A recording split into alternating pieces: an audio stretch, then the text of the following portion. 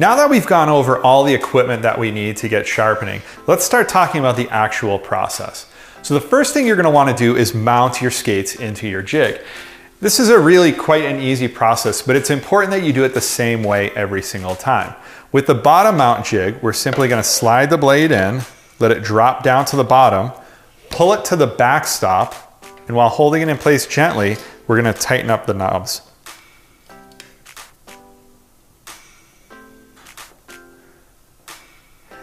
Now a top mount jig is going to be a little bit different. The same thing, we'll hold the jig, hold the blade, slide it into place, and then we're going to lift the blade up till we hit the top stops, and then tighten the clamps. Now that we have our blades mounted in our jig, it's time to move on to the stones that we're going to be using. When you're using stones, stones come in all different grits. It's important to start with a rougher stone and work your way to the finer stones. If you're not quite sure of what grits you have, talk to the dealer that you bought it from or take a quick look online. With diamond stones, you'll generally see black will be an extremely coarse, and then you can move to a blue, which is finer, a red, which is even finer, and then a green, which is the finest. Those are the colors for DMT. With other stones like Frank's Signature, they move from black to blue to red to gold being the finest step. For sharpening today, we're going to start off with the diamond stone. With this stone, we're using a blue, which is a coarse grit, which is a great place to start for sharpening. We'll then move on to finer stones as we progress through. With a diamond stone, we have to remember that we use soapy water or just water during the sharpening process. So we'll spray the stone and get it nice and wet. And then what we'll do is place the stone down on the blades and simply push the stone forward and back over and over again.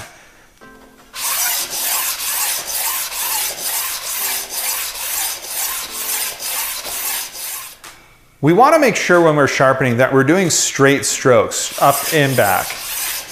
We want to avoid doing a cross stroke where we'll start at the back on one side of the stone and bring it across to the other. The reason why we don't want to use a cross stroke while we're sharpening is because the stone wears down over time and becomes a little less coarse as you're sharpening. When we do a cross pattern, we're starting and finishing our stroke at the edge of that wear pattern. So generally the stone is a little more coarse in those spots. So if we're using a coarser stone in the front and back and not as coarse in the middle, we're going to wear the blade down unevenly. If we just do straight strokes up and down, we're going to be able to control that wear and remove material from the blade at a more even pace. What we're looking to do when we're sharpening is create a burr. So a burr is the metal that's going to get folded over and roll off the blade as we're grinding it down. The burr is really the most important thing that we want to monitor while we're sharpening. The goal of sharpening is to create a consistent burr on all four edges from the very back to the very front. That's how we know we've removed material at an even pace. And that's what you should be looking for. Everyone has a slightly different process for sharpening, and I encourage you to create your own process over time too. These are the things that we need to pay attention to when we're sharpening, is that consistent burr from the front to the back on all four edges. Another thing to think about while you're sharpening is that your blades are actually round and the stone is flat. So while you're sharpening, you want to almost seem like you're sharpening a ball. So you want to have a pattern where you're almost moving the stone in a round pattern, because the round blade and the flat stone only interact at one point. So it's important to follow a round pattern while you're sharpening. This is a bit exaggerated when we do it like this, but you want to have that in your mind. Because what we can do while we're sharpening is when we go to the end, while the stone is over the end of the blade, if we have pressure back towards myself, we aren't actually sharpening the last 2 inches, 3 inches of this blade. So we're removing material from further up the blade and not the end. And that can make our radius wear inconsistently. So we want to make sure while we're sharpening that we have that feeling of sharpening a round object, because our blades are a round object. A lot of people ask questions about how many strokes should I do when I'm sharpening? And that's really kind of hard to tell. This is something that you have to figure out on your own. Initially, counting strokes can be really helpful to keep you on track. I suggest going for 10 to 15 strokes, then stopping to check to see how your burr is developing. Eventually, over time, you'll develop a process for yourself that may include counting strokes, or how I like to sharpen is listening. If you listen to the stone and you listen to the grinding that's going on, you'll know after a period of time that that stone has done its job. Stopping periodically still to check for burr is very important to do. Again, it's important that you develop your own sharpening method over time. There's no one size fits all for sharpening. It's what works best for you, your stones, and your blades. As you're sharpening, you'll want to make sure you rotate your jig. So if the toes are facing away from you, spinning your jig around and continuing to sharpening this way will help ensure that you're still wearing your blades down evenly. We will all inevitably put a little too much pressure when the stone is closest to us while we're sharpening. That's inevitable, it happens with all of us. But if we're able to rotate the jig, we're gonna even that out as much as we possibly can. Ultimately, we never want to put pressure down on the stones, but we will need to hold the stone and guide it. So rotating the jig will be really important to make sure that we're wearing our blades and removing material evenly throughout the length of them. After sharpening a little bit and checking your burr, the other thing you want to make sure that you're doing consistently is wiping the blades down. Take a clean paper towel and just give them a swipe.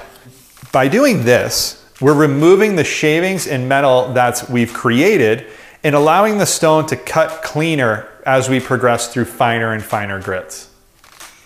Now that we have good burr on all four edges from the back to the front, what we'll do now is switch to a finer stone. The process is the same when we do that. So we'll find our finer stone. This one is a red grit. We'll spray it down and we'll continue sharpening.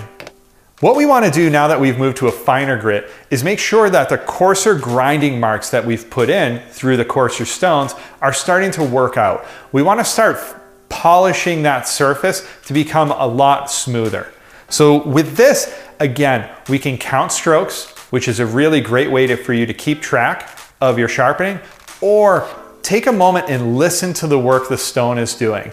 At first, the stone will sound loud. Over time, it will get quieter and it will feel smoother as you're sharpening. These are both keys that you're getting to a point where you can move on.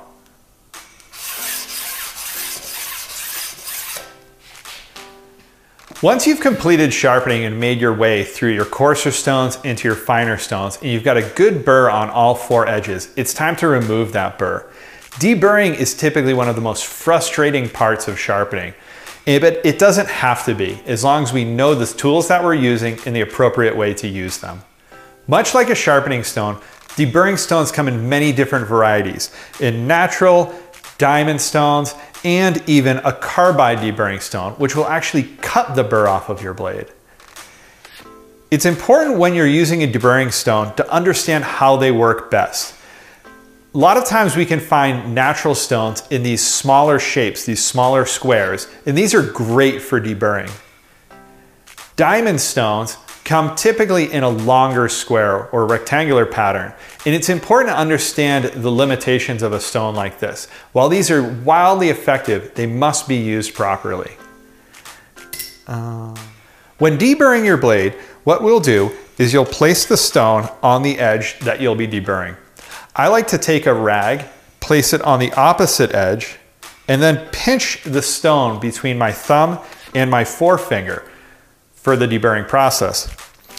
When we deburr, we're simply going to slide the stone, pushing even pressure along the length of the blade and back. Much like in the sharpening process, you'll initially feel the stone and hear it making more noise. As you continue on, it will make less and less noise.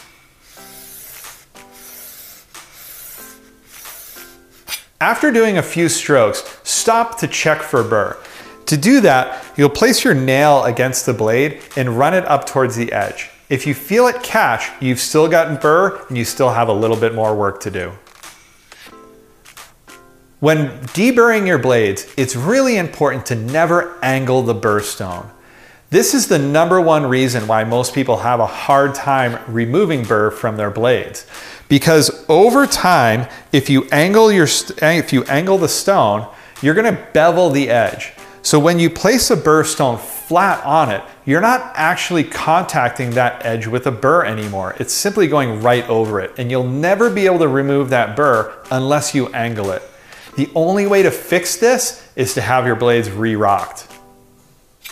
When removing burr with a rectangular stone, like a diamond stone, it's important to realize that our blades are bent. So when we use a long stone like this and place it on, we're not making very good contact over the surface because it's really only making contact in one place. If we flip the blade over and are on that bent edge or a running edge, we're actually making contact in 2 places, and the majority of the stone is not doing its job. A great way that we can overcome this is by turning the stone so that we use it on the edge. This will allow a much smaller contact surface and much more efficient deburring. When deburring with diamond stones, remember that these come in different grits too. Conveniently, blue, red, and green are really evenly marked on them and easy to identify. If you were to choose one diamond stone for sharpening, the red is the most common one to go with. This is a fine grit that will do a great job of removing your burr. If you have a tough burr, or you get kicked or have a stripped edge that you need to remove quick, using a coarser grit like a blue stone is gonna help you out a lot. But this isn't really necessary to have with you all the time.